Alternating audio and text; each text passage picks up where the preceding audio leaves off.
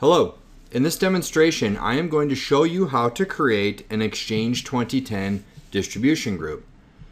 Notice I've already launched the Exchange Management Console, and from here I am going to browse into Recipient Configuration and highlight Distribution Group.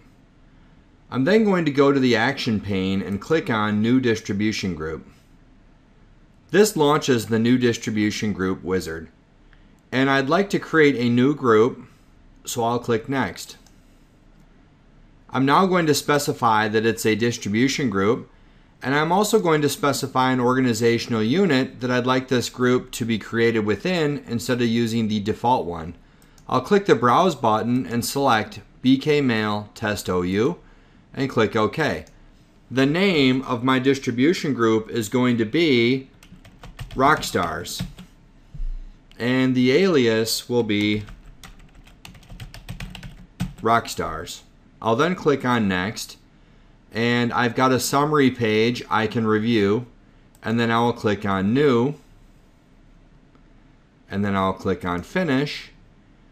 And once the distribution group is created, you can double click on the group and go to Members and add members to the group. So I'd like to add Bobby Rockstar and Izzy Rockstar to this new distribution group, and then we'll click on OK.